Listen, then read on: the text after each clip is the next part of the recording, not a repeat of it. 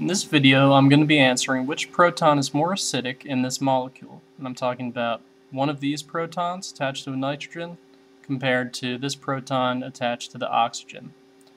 So as in all these questions, when you're asking about how acidic a proton is, you just look at the conjugate base and the relative stability of that conjugate base.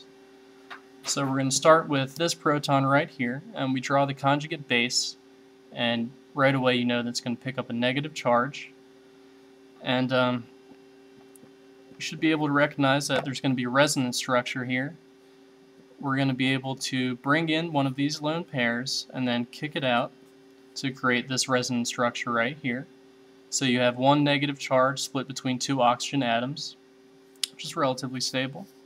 Now we're going to look at this proton over here. If that's removed, you're also stuck with a negative charge, but now it's on a nitrogen atom, which is somewhat less stable than a negative charge on an oxygen atom, because oxygen is a more electronegative atom. But also with this one, we also have resonance structure.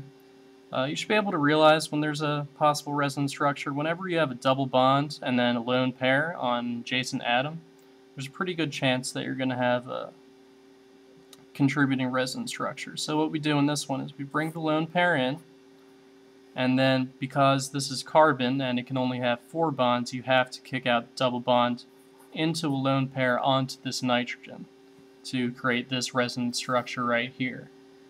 So they both have 2 contributing resonance structures, but because oxygen is more electronegative, we know that this is going to be the more stable or the more acidic proton because it has a more stable conjugate base.